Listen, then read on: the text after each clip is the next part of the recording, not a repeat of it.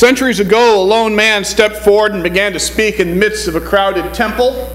A temple that was busy with people coming and going as they were presenting their offerings, their sacrifices at the festival.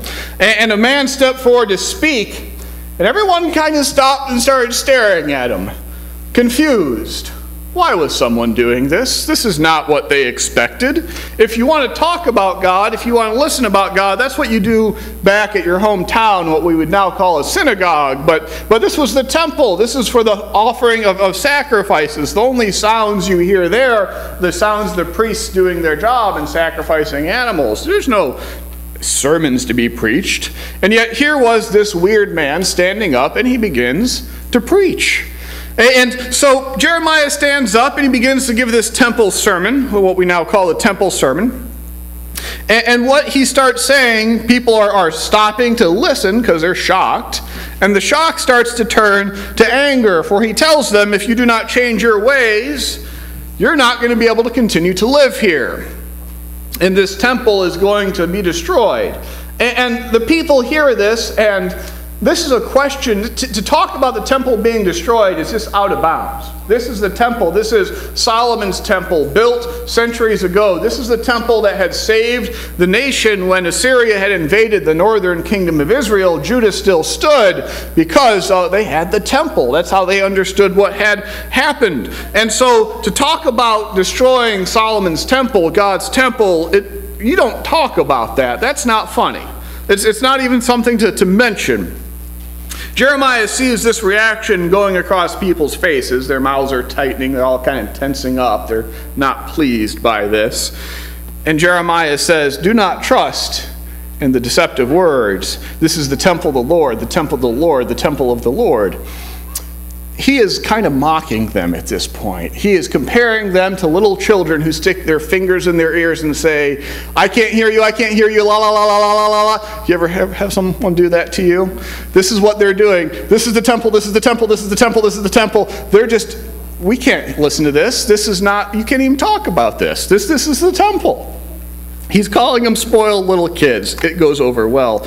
But this is a problem. Jeremiah is saying that there is a problem, and specifically the problem is they are oppressing the alien, the orphan, and the widow.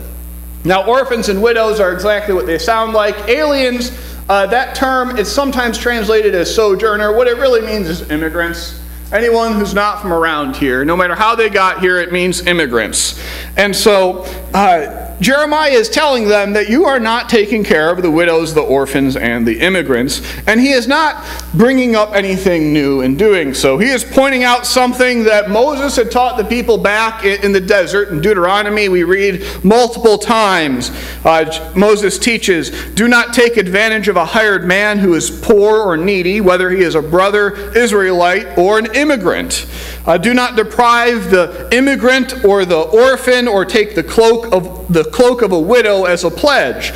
God defends the cause of the fatherless and the widow and loves the immigrant, giving him food and clothing. This is what God says through Moses in the book of Deuteronomy multiple times.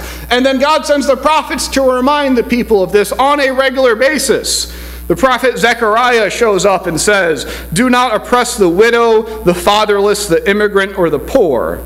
The prophet Ezekiel shows up at a different time and says, the people of the land practice extortion and commit robbery. They oppress the poor and needy and mistreat the immigrant, denying them justice. And so this is a refrain that has been heard multiple times going back to the very beginning of the Jewish people as a people. Now you might wonder, why does God take the side of the widow, the immigrant, or the orphan? Well, it's not because they are perfect or sinless. It is because they are the most sinned against. We often have this, there's this interesting thing where we talk about poor or needy or immigrants or whatever being deserving. They're no more or less perfect than any of us. That is to say, we're all sinners. But they are the most sinned against because they had no one to speak up for them. In Jewish law, in Jewish culture, if there was a problem, you could stand in front of the court or stand in front of your people who were trying to solve any disagreement, and if you didn't have someone to corroborate what you said, what you said didn't matter. Everything had to be proved by a second witness. If you didn't have two people, it didn't matter what you said. Right? You had to have a second person to back your play, or else you had no standing. And who doesn't have a second person to back them up? A widow doesn't have the husband to back her up. The orphan doesn't have a parent to back him up. And the immigrant might not even speak the language, and if they do, they don't know anyone to back them up. And so the widow, the immigrant, and the orphan, they are the ones who are most at risk of being abused or ignored back in the day of this day of Jewish society. They're the ones who need the most care because they're the ones who are most easily sinned against. And so this was part of being God's people from the very beginning. To be part of God's people is to be the people who take care of the ones who need the most help. This is the promise that God gives them, that if they do this, it will lead them to being able to inherit the promised land. Inasmuch as they continue to be part of God's covenant people, they will have this promised land. But if they cease to do as such, well, then that land might not be theirs forever. What this sermon is calling the people to do is to come back to this way of life, this covenant living, this covenant established between the Jewish people and God in the wilderness that begins with the Ten Commandments, which we hear echoed here. Jeremiah says, will you steal, murder, commit adultery, swear falsely, and offer sacrifices to Baal and walk after other gods that you have not known? Then come and stand before me in the temple and say, we're delivered, we're safe, we're forgiven. Has this house, which is called by my name, become a den of robbers in my sight? Behold, I have seen what's going on, declares the Lord. But go now to my place, which was in Shiloh, and see what I did to it. So what happened at Shiloh?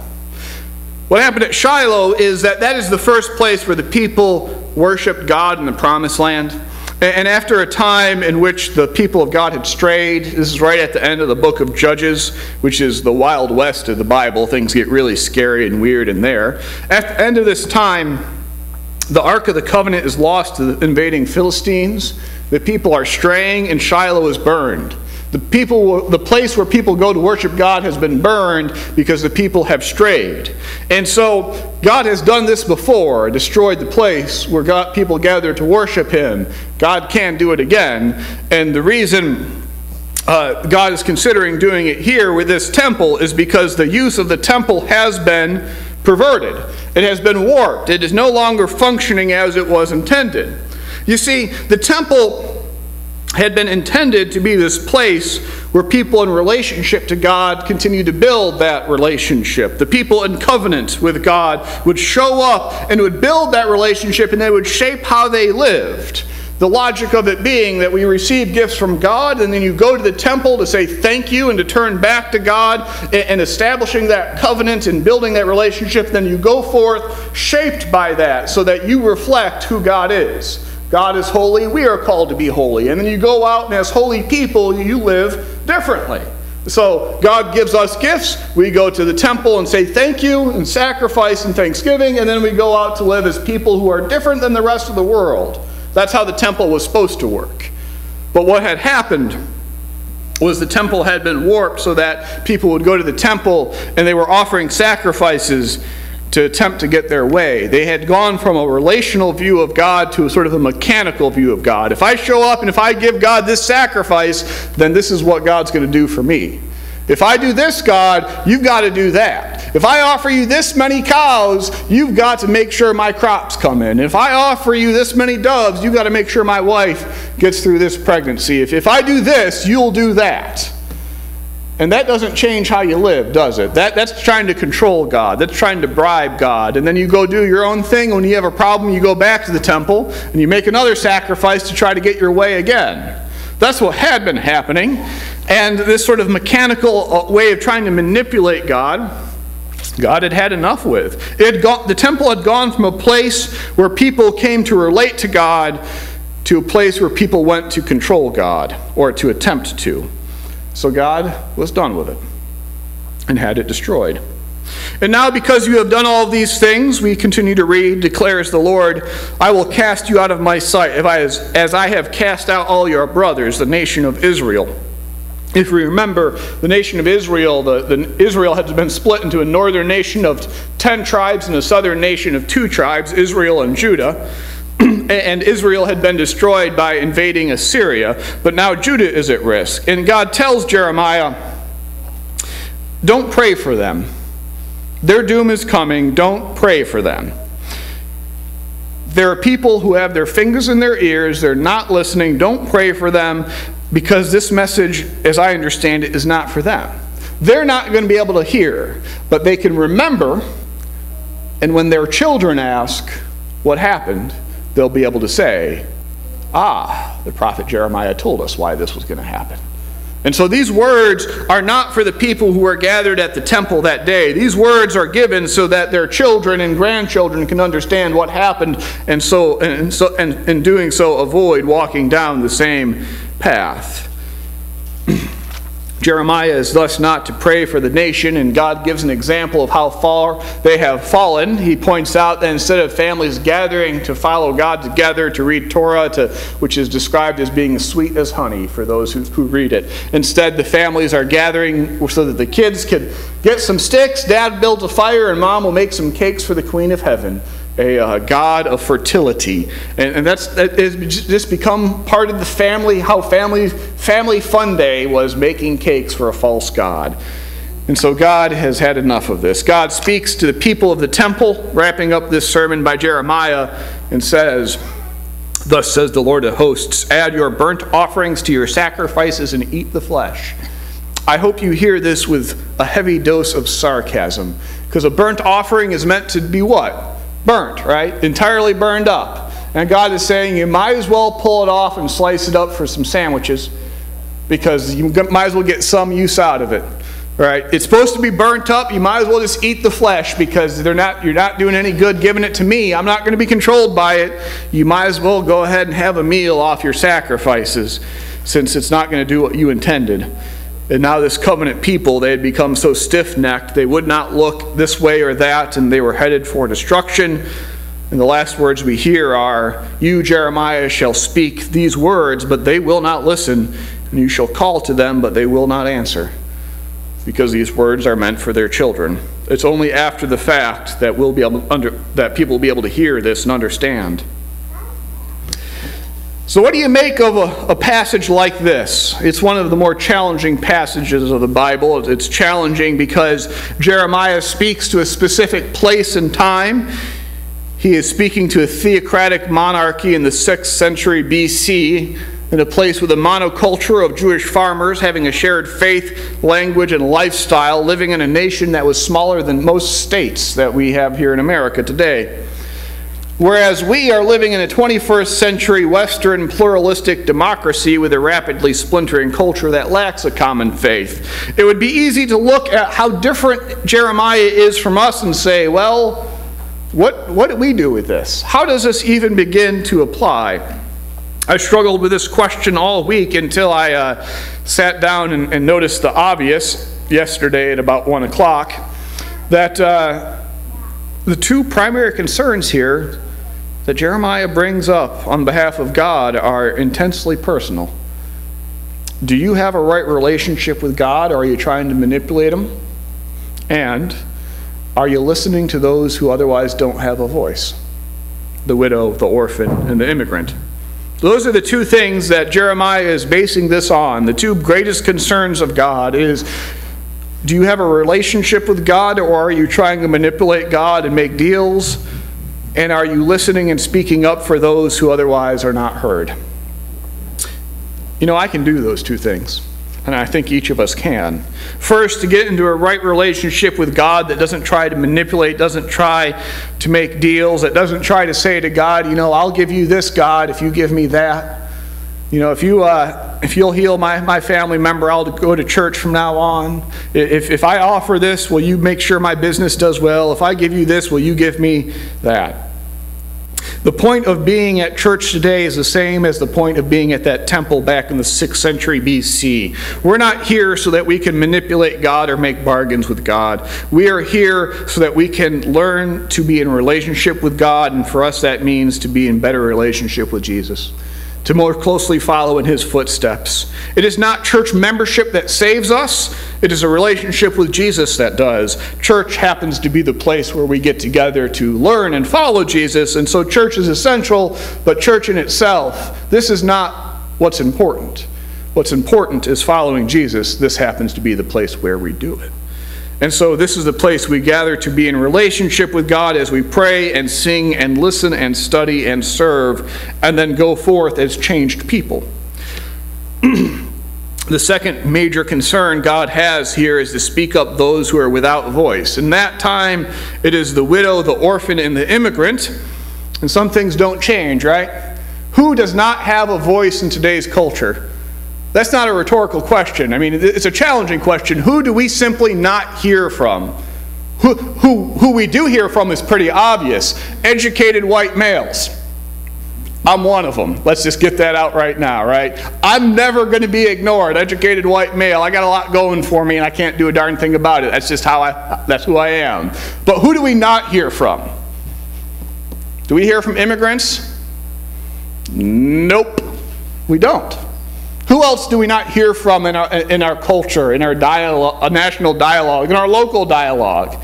Who else does not have a say? People in poverty, right? They don't show up to vote because they can't get off work. They don't run for office. Half of Congress is millionaires.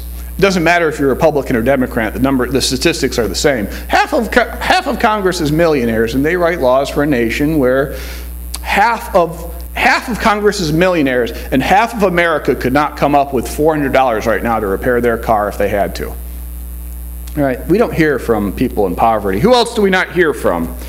People in poverty, people who are immigrants, children, orphans, elderly, felons. You know who loses the right to vote? Felons. And you know what happens? We keep on saying, let's get tougher on crime, let's get tougher on crime. Does anyone ever get to say, maybe we're tough enough?